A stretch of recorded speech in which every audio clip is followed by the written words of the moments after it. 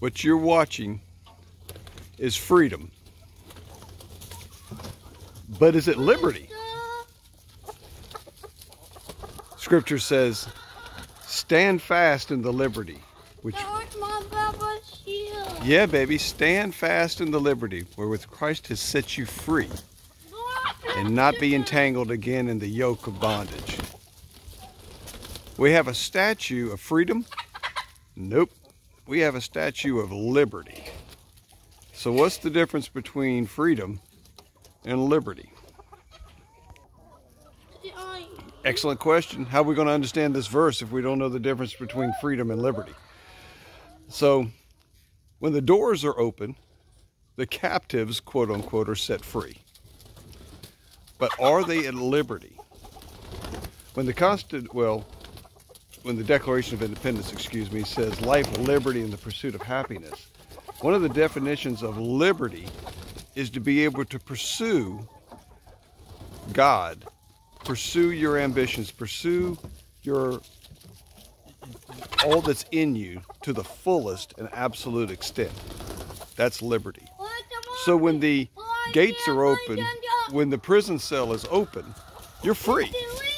But are you at liberty? For example, if you step out of that cell, will you be executed? Will you be limited as to where you can go and what you can do? Will you be bound in any way?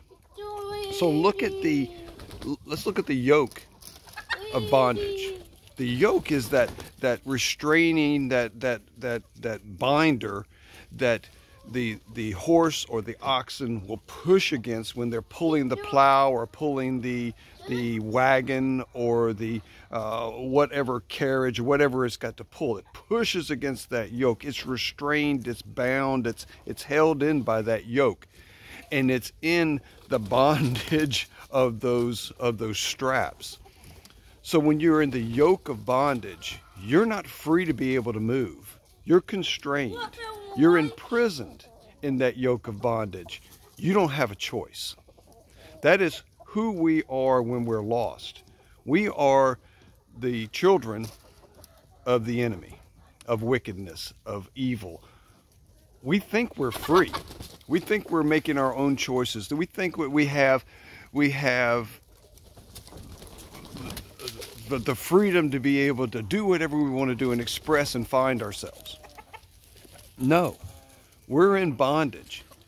We just don't see it. We don't recognize it until the Holy Spirit begins to draw us and open us up, and we see that we're actually enslaved to our sin. We're in a yoke of bondage. We're entangled in it.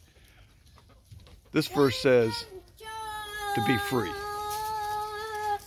Not only has the gate been opened by the cross of Jesus, not only has he shed his blood for the full forgiveness and remission of sin, but he set us at liberty to be able to pursue him, to be able to go after him until all the fullness is recognized. We're on this side of the grave. We can hear in our mind's eye. We can hear in our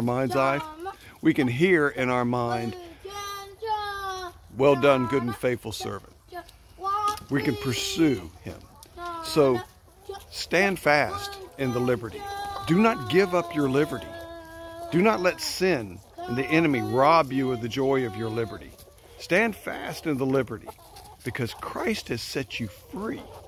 It's up to you to walk in the liberty. You've been set free. And don't return to the yoke of bondage. Don't go back to your sin. Don't let it take you. Be free.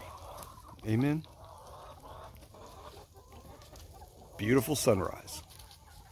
Amen. Amen indeed.